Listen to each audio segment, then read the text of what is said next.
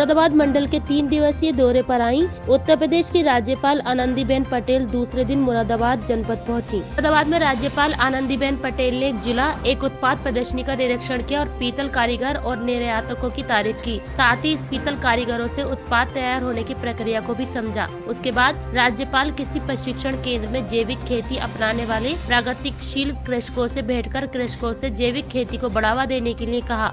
इसके पश्चात राज्यपाल तहसील सदर पहुंची, जहां उन्होंने पौधारोपण करने के साथ तहसील में चल रहे समाधान दिवस में पहुंचकर पीड़ितों की फरियाद सुनी, पीड़ितों को न्याय दिलाने के लिए आश्वासन दिया। इसके बाद महिलाओं को आत्मनिर्भर बनने हेतु राष्ट्रीय ग्रामीण आजीविका मिशन के अंतर्गत ग्राम पंचायतों से गठित स्वयं सहायता समूह की महिलाओं से भेंट कर चेक सौंपे। वहीं मंच से बोलते हुए उन्होंने कहा कि समाज को गरीब परिवार के छोटे छोटे बच्चों पर ज्यादा से ज्यादा ध्यान देना चाहिए। प्राइमरी एजुकेशन से ज्यादा ध्यान आंगनबाड़ी केंद्रों पर देने की आवश्यकता है।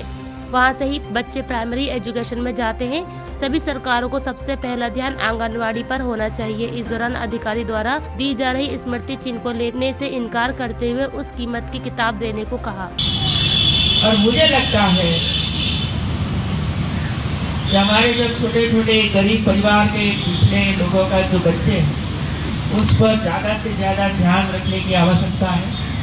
प्राइमरी एजुकेशन से भी ज़्यादा ध्यान आंगनबाड़ी में रखने की आवश्यकता है, क्योंकि वहाँ से ही बच्चे प्राइमरी एजुकेशन में जाते हैं।